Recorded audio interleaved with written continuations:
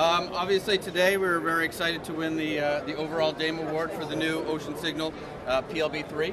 It's a product that we've been working on for roughly 2 years now, trying to put the AIS frequency along with 406 megahertz and 121 and return link service and kind of all of the features into one compact feature that we can actually fit inside of a inflatable life jacket was no small feat for our engineers. Unfortunately, my engineers that we wanted here are up at the DAME Theater doing a second interview because we didn't realize the timing of all of this. But they'll also be here this afternoon if you want to come back and talk with any of them. But yeah, the beauty of the PLB3 obviously fits inside your life jacket. When your life jacket automatically inflates, the beacon will automatically deploy the antenna and activate. At that point, the AIS signal is transmitting, so any boat within a VHF range will have that distress message so they can come to the rescue.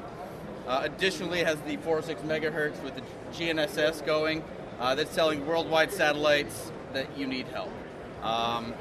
The additional feature is we also have the return link service. So as the worldwide search and rescue gets your distress message, they're also interrogating the beacon back. A blue light will start to flash that will let the user know that search and rescue has received the message and that help is on the way.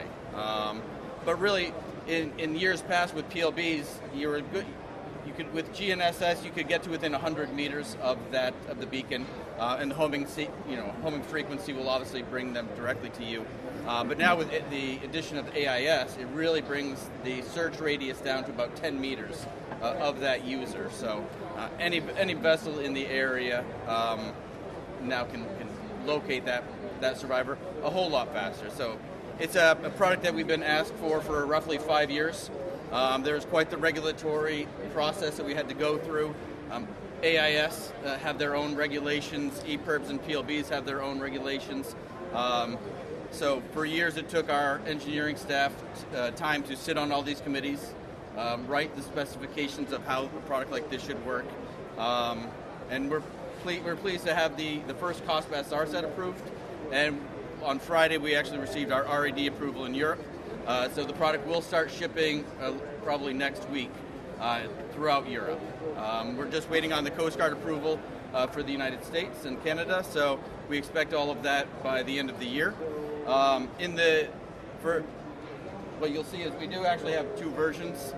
We have an ACR version as well. The ACR version is, so if we have any US editors here, this is the product you'll actually be writing about. The Ocean Signal product will stay in Europe, Africa, the Middle East. The ACR product will be sold in North and South America. So we're same product, just rebranded.